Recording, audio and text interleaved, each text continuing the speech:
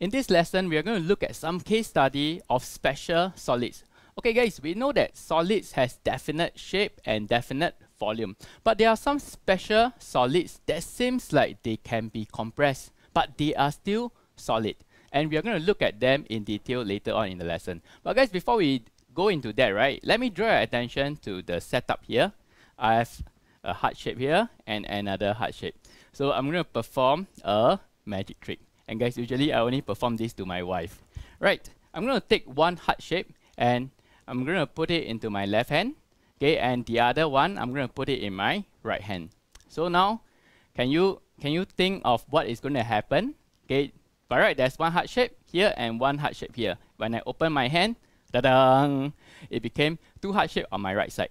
Now, I have this heart shape here, and I have a small red ball here. So what am I going to do is that I'm going to combine them together, and can you guess what is going to happen? Okay, they are going to have this 1 + 1 = 3 effect, and it became a big heart. And that's my heart, right? Okay, guys, anyway, this is a magic trick.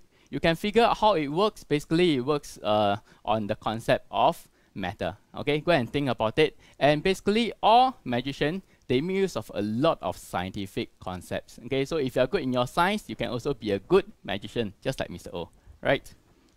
Let's look at this question. We know that solid has a definite shape and also a definite volume.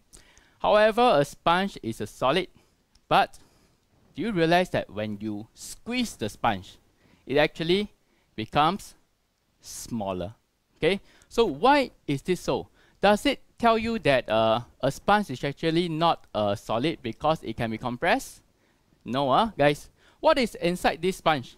If you squeeze, you find that there are air. If you put your hand near, okay, you can feel a little bit of wind actually gushing out.